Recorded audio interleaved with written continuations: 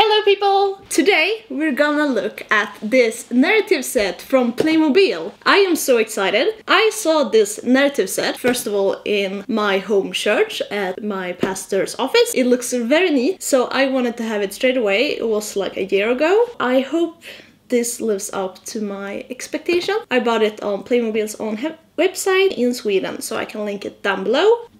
So let's open it and see how it is. It's very big.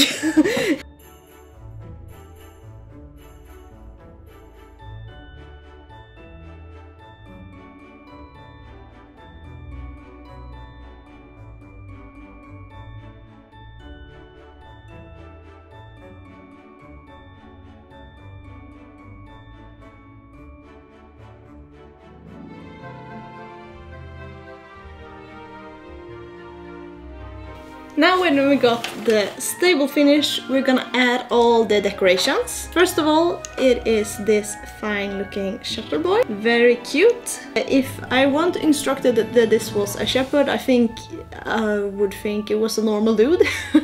He doesn't look much over the ordinary. Then I think we should have some sheep.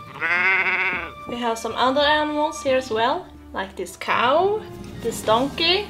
Have this little bonfire, some tables, some clay jars, a cute Christmas angel, some very cute birds, a lamp that you can light up, some wheat, the Christmas bed for Jesus, Joseph and Mary.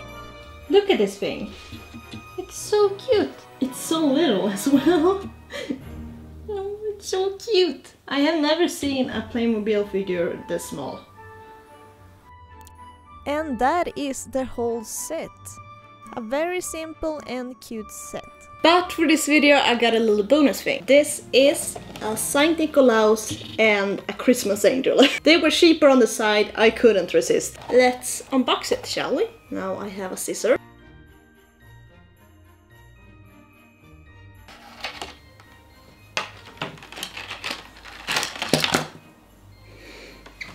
They are very cute. This is a Christmas angel with her staff. We can place her beside the little child angel right here. Here is Saint Nicolaus at his form. He's very nice actually.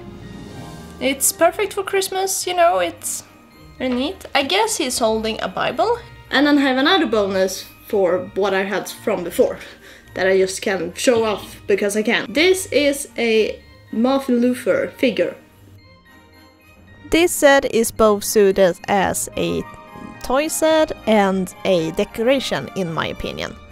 I have it right now in my living room and it looks marvelous. Now this was very fun to make and I have looked forward to opening this set so long. I think it looks absolutely gorgeous and all its details is fabulous. And it's fun that there is a little bit more of creatures and animals in this than it maybe normally would in a playset, even like small birds and stuff. I like the desert theme of this. It's different than we would normally see in a narrative set. What I have seen at least. I can be wrong. That's all I have for today. I hope you liked this video. If you did, give it a like and subscribe to my channel because I will do more content like photography and Christianity and stuff like that. So I hope I see you around in the next video. Bye bye!